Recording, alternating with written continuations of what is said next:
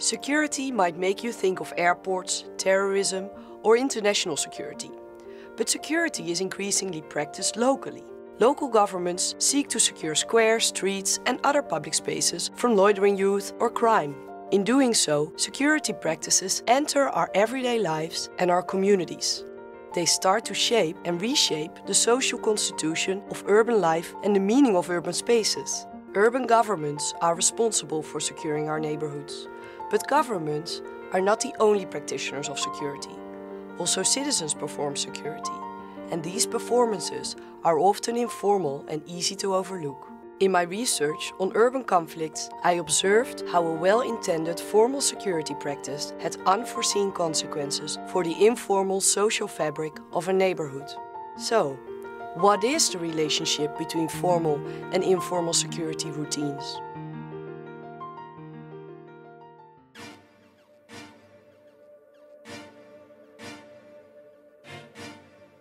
In the old Soviet bloc, a wall prevented inhabitants from leaving their countries. Today's authoritarian regimes typically allow and even encourage their people to travel, work or study abroad. But this new strategy carries risks for them.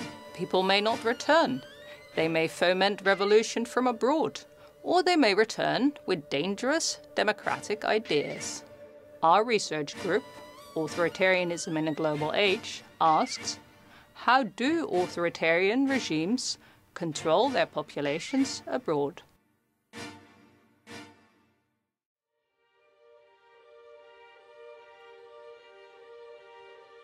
Let's look at this billboard in Jamaica. It's an ad for Marksman, a private security company. Don't these men look like public security forces in their army green uniforms? The tourist sign in front welcomes you to Jamaica, but they warn you that you're actually in marksman territory. Across the world, we see processes of security privatization.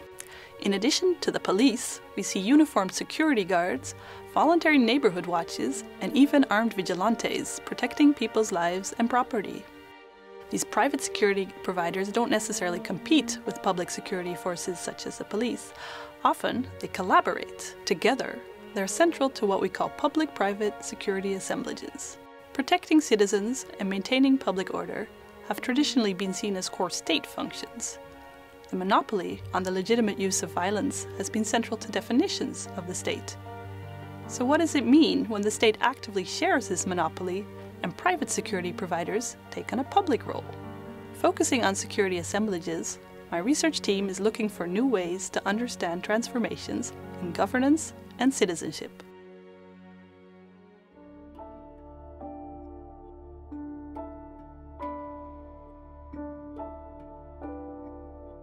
States around the world invest massively in the detention and deportation of irregular migrants and unrecognized asylum seekers. These investments are steadily increasing in recent years. At the same time, the so-called success rate of states in managing to deport undesired and illegalized migrants is consistently very low. We can therefore assert that states' deportation regimes are colossally failing to achieve their declared goals. In our project that runs in 7 countries, we do not focus so much on changing regulations, policies, or international conventions. We also put aside the perspective of irregular migrants. Instead, we want to understand the practices and motivations of those actors implementing or preventing the process of deportation. The question is, how should we understand the evident discrepancy between the investment in and the results of deportation regimes?